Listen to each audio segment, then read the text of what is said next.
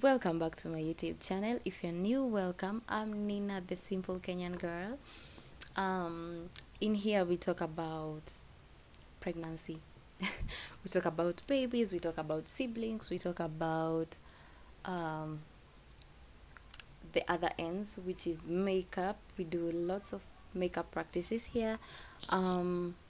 Traveling, which as of the moment is on hold, and a lot of exploring to the other side of research on our health and workouts and all that good stuff to keep this body healthy. Okay, so if you have any questions about any of that, please send them to my email or just DM me and I will sure do a video about it. If you need to feature me on anything, just email me and we'll get that doing. Okay, yeah, so today, if you're in this video, I'm sure you want to know every little detail, and trust me, I understand, because as a first time mom or a second time mom, you don't know what to expect and you just want to be safe. Whatever the cost, you just want to be safe. Safety first and good health. Yeah, so let's get right into it. First things first, if you're pregnant and you feel any of these signs, I hope you have doctor to call, or a midwife, or an OBGYN, any of that.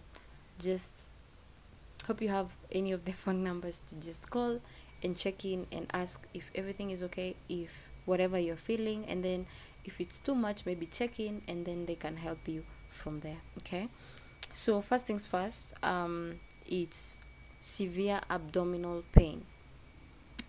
If you're experiencing this and maybe it's your first trimester or your second trimester or your third trimester and you've not gotten to that 37th week mark, definitely call your doctor and tell them how you're feeling. If it's too much and you can't handle it, check in a hospital and just to be safe. Yeah. Another danger sign is vaginal bleeding. If you're experiencing this, you don't even need to stay without contacting your doctor. You just see that tissue is not okay, you just rush to the hospital, because this can be an early sign that maybe the baby is already ready to come out, and if they're not well cooked yet, they definitely need extra care. Yeah, the oxygen and all that good stuff to keep them healthy and strong. Okay, another danger sign is severe headache. This can be caused by not sleeping, lack of sleep, especially on your third trimester. But if it's too much and you can't handle it, please just get medical attention, because it can be another sign that baby is not okay, and that's just how the body communicates. Another thing is fever. As of the moment, we are on a COVID kind of situation. When your fever shoots,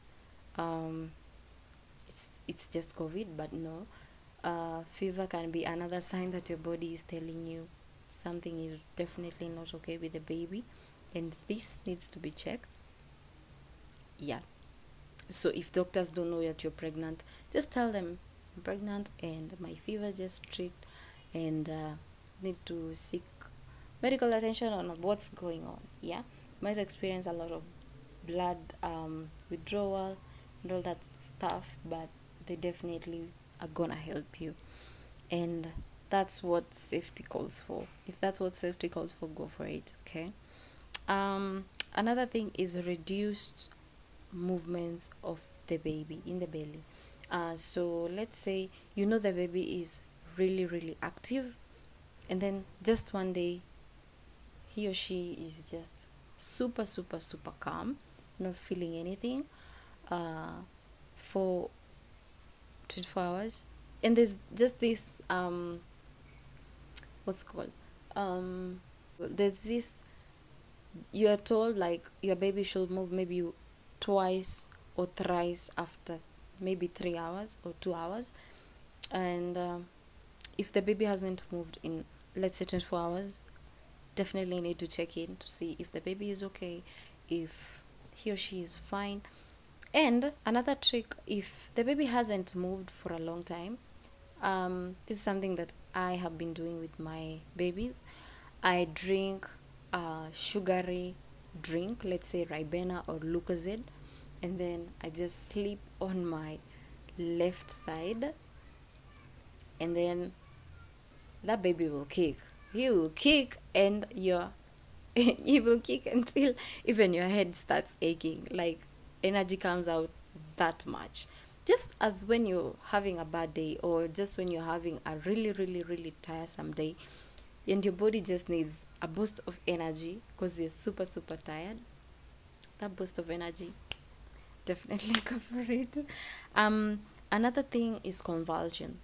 And this can be definitely checked in if you're with a partner or something. And yeah, convulsions is definitely something. Just go check in and ask all the questions that you have. That's something that I've realized. Most of the doctors, nurses, or midwives, they don't give you information until you ask for it. Yeah. And this is so important. If you have any questions, of course, pregnancy brain is happening and you might forget some of the things, but this is the thing. Just if you have any question, just write it down, maybe on your on your phone somewhere. Just write it down, maybe on a message. Just write it down, and then when you go for your clinic, after they check the baby and all that stuff, unfold your questions. Start. They ask, you ask, they answer. If you don't understand, ask, what does that mean, or what does this and that say about that? Okay. Yeah, don't take no for an answer, and definitely go for what you're asking for. If you've done your research, don't follow research too much, but if you've done your research and you have questions about it, when you're going to your clinic days, go ask the hard questions. Ask, I'm feeling like this and this and that, and I read when you feel like this and that, it can be this and this and that. Is that true? And then if it's actually something serious that they don't know, you might be sent in for some blood work. They check your blood, to see if there's something wrong or not. And that's the beauty of nature. Like, some of these questions they will definitely answer, and you'll feel satisfied with the answers that they give you. And when they don't, this is the beauty of things. You have a gyna that you can ask. If the nurse is not giving you all the answers that you need, you have a nurse you can ask. If the gyna is not doing that, you have a doctor that you can talk to. Okay. Yeah, so this is all about the right for information, but you definitely have to ask for it. You have to ask for this information that you're seeking and the knowledge about it. Beautiful.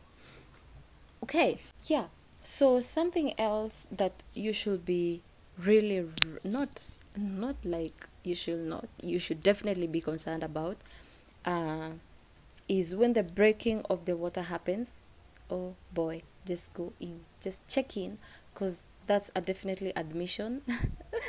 And they're gonna check if the amniotic fluid is enough for the baby, and if it's not, or if the cervix has opened, what next, like the next steps to it.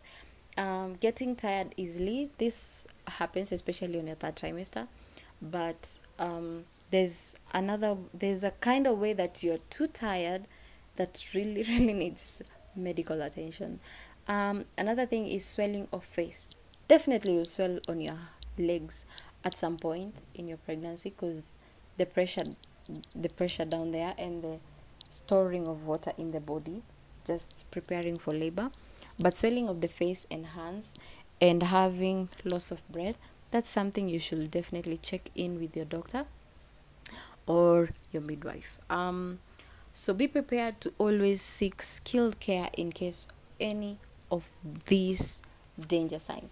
I hope you've learned something new, and I hope this video will definitely give you that morale to work on your pregnancy. Like, just be informed and be knowledge enough so that you don't get misled, because when you get different information from different people, it's so easy to be misled, and yeah, definitely don't want that.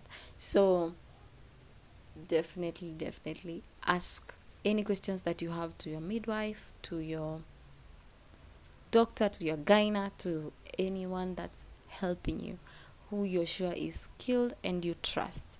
This is where I come in. When you're pregnant, your intuition or your gut will never lie to you. If you can't click with someone, just know that someone will not like help you, because your body isn't agreeing with.